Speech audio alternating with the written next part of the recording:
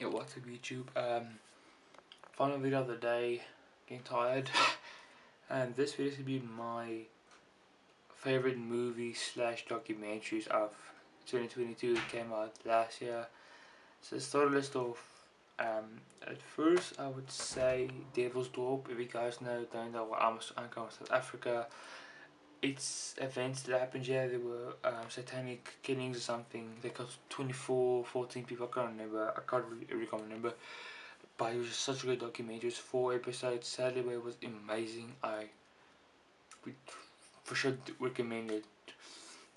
Next up on the list would be Halloween Kills. It was just such a great Halloween. That's in Halloween 2018 because it's one movie, But it was just such great movies, like the Halloween franchise. How they, are doing it now.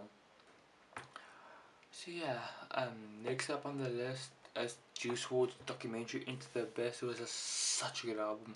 Documentary, sorry. That album, I think, it was a good documentary. But my favourite documentary of all time, that and Devil's Dorp, is two amazing documentaries. So it's not like a normal documentary. They don't talk. It's like a one big vlog of Juice.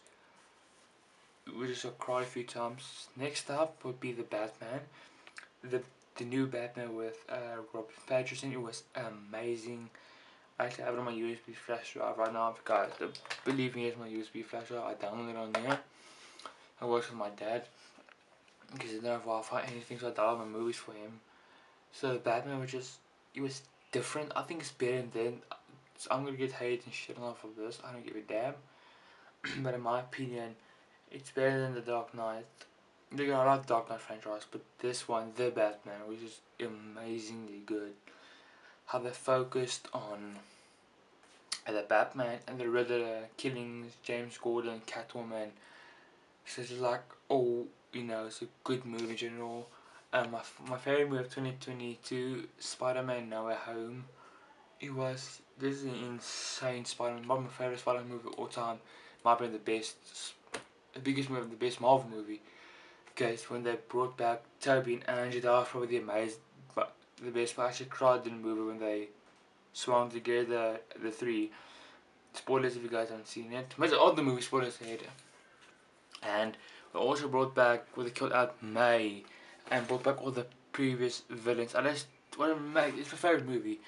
Well, would have just made the movie a little bit better if they brought back Venom was in the movie, but I just wish he was in the movie, with the three Spider-Man. It's been too much. I mean, people say it's too much. I don't give a shit. It's great. I love it. It's great.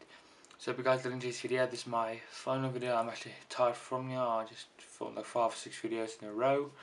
So if you guys didn't enjoy this video, peace out.